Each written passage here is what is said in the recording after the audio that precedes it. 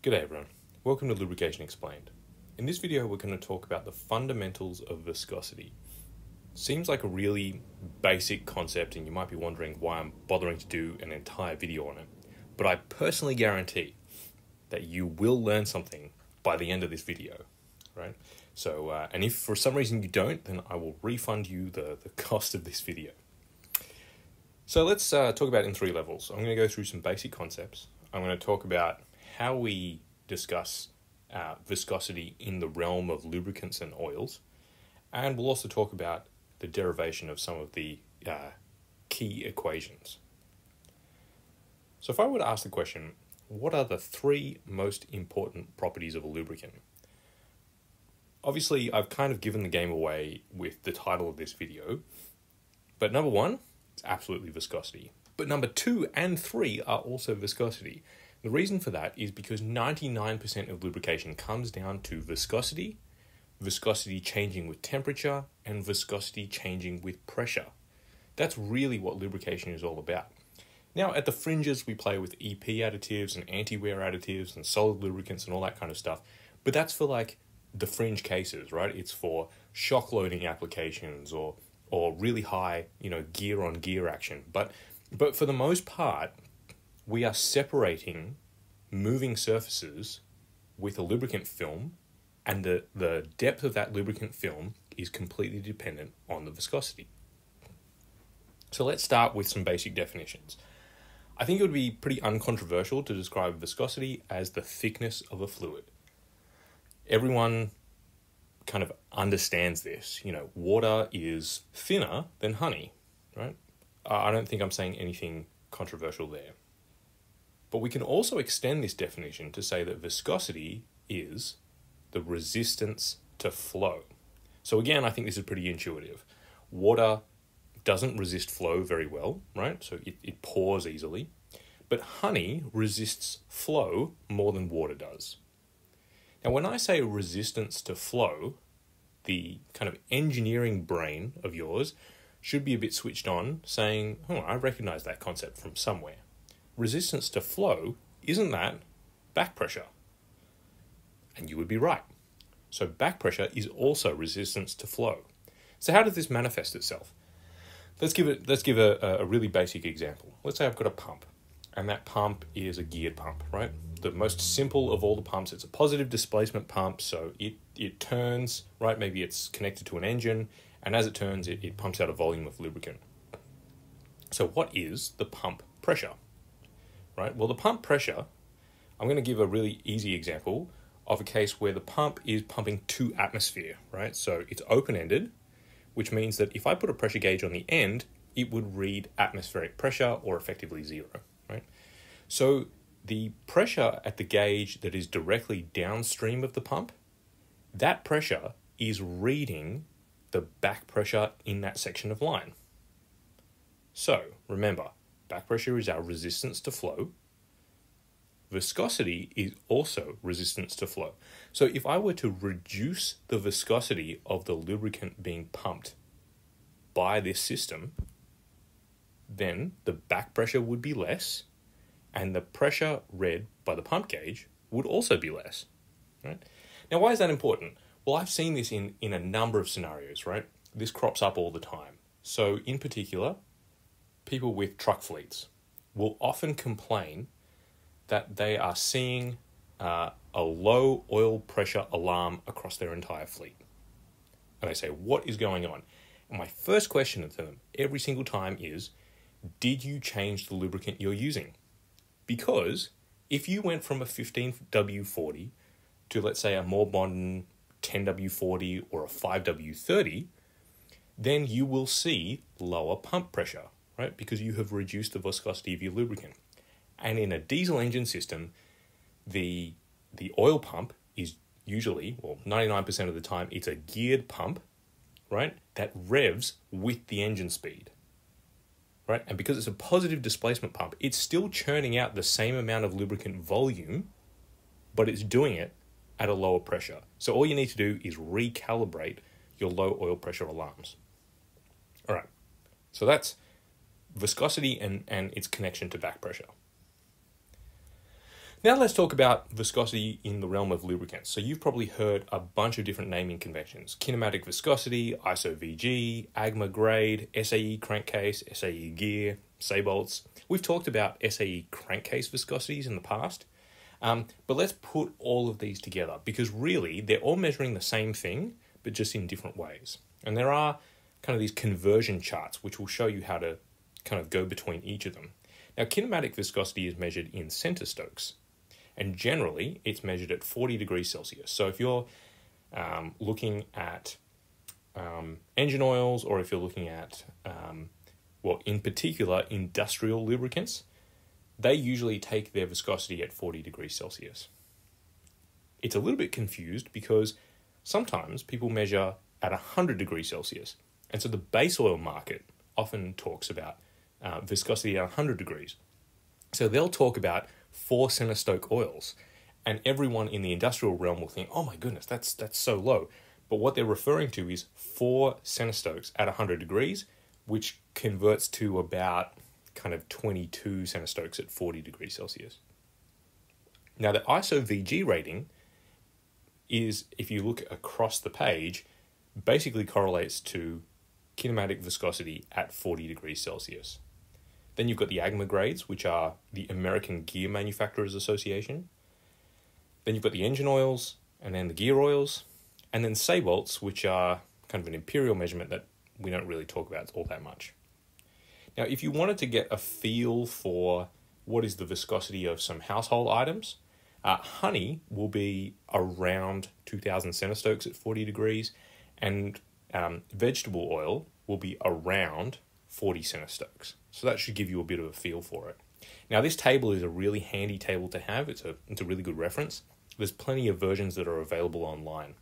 So if you're watching this on a phone or maybe on a small tablet, it's probably hard to make heads or tails of this.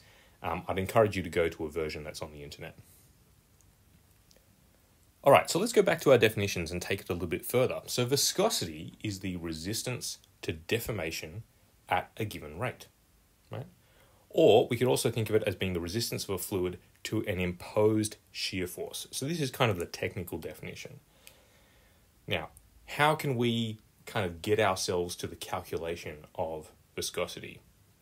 I want you to imagine 2 plates that are separated by a lubricant film.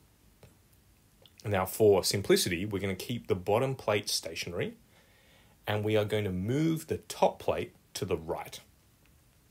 Right? So in order to move it, we have to impose some kind of force, and it's going to move at a fixed velocity, right?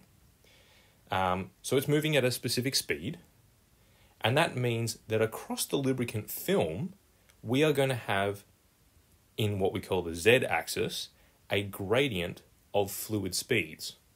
So nearest the top moving plate, the fluid needs to be moving at the same speed as the plate, right? But at the bottom, where the plate is not moving, then the fluid needs to be stationary. So between the 2 points, you'll get some kind of reduction in fluid velocity as we get closer and closer to the stationary plate. Right. Now, we have applied a force to get the top plate to move, but if there's no acceleration, so it's moving at a consistent velocity, that means that the force that we have applied is matched by an equal and opposite force, which is the friction force imposed by the viscosity of the fluid. All right, so now that we've got that, what we're going to say is that viscosity is equal to the ratio between the shear stress, again, that's imposed by the moving plate, divided by the velocity gradient.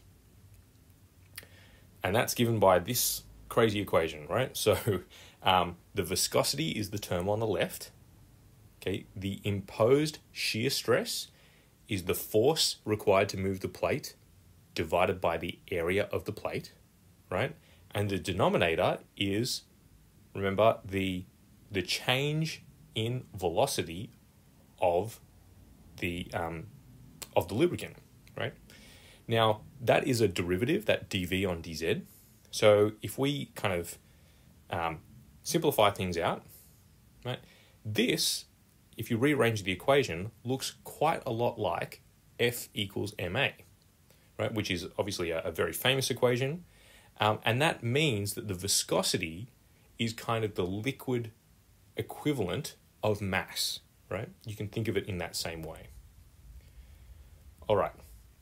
Now, to simplify things, let's say that the gradient is consistent, right, across the lubricant film. That means our dV on dz term just becomes the velocity divided by the depth of the lubricant film. Right. Now, if we consider the units, newtons on meters squared, meters per second divided by meters, and what we eventually get to is Pascal seconds. So that is the official SI unit of viscosity. Now, in general, you probably haven't heard Pascal seconds used, and that's because in reality, no one actually uses it. So instead, we use a unit called poise, which is named after a French guy. I think his name is Poisel or something. Now, this viscosity, you might be going, poise, but before you were talking about center-Stokes. So what's the difference between center-Stokes and center-poise? Well, that's the difference between what we call dynamic viscosity and kinematic viscosity. So if you take the dynamic viscosity and you divide it by the density of the liquid, you get kinematic viscosity, which is measured in meters squared per second, right? And that meters squared per second, if we take it to centimeters squared per second, gives us Stokes, right?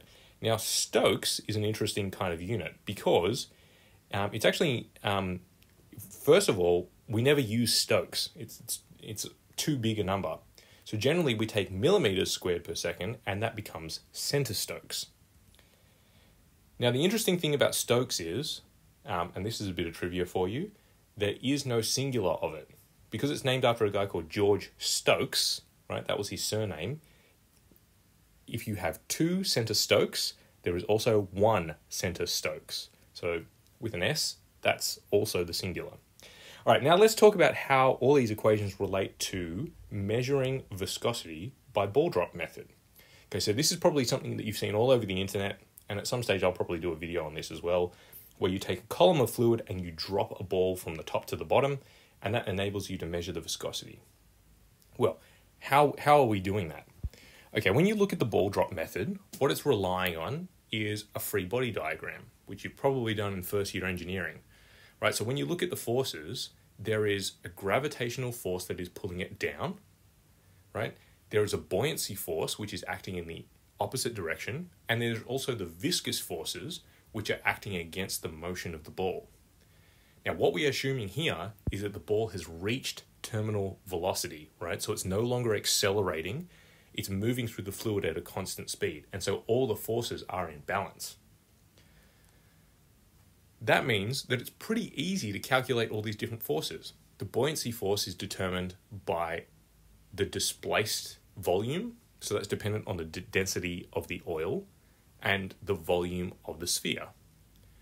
The viscous force is actually given by the Stokes equation, again, named after that same mathematician, George Stokes. And the force of gravity is obviously mass times gravity, right? Where the mass of the ball is dependent on the density of the ball and the volume. We can rearrange all of those to give us an equation for the dynamic viscosity. And of course, if we have the dynamic viscosity, then it's very easy for us to calculate the kinematic viscosity. So that's how you would calculate, and I'll probably do this in a future video with an actual example, that's how you would calculate the viscosity of a fluid by the ball drop method. All right, so I hope that's been a really good introduction into viscosity, how it's calculated, kind of what it means for lubrication. Remember, okay, I'm not quite finished because you've got to remember that there's a couple of really important things. Viscosity is hugely important. This is what I said at the beginning of the video, but viscosities change with temperature is hugely important for the lubrication of our machines. And the way that viscosity changes with pressure is extremely important for building lubricant films, especially in the elasto-hydrodynamic regime. Now, the interesting thing about viscosity as it relates to pressure is that most of the time, viscosity is independent of pressure. And that's because, for the most part, an oil is an incompressible fluid.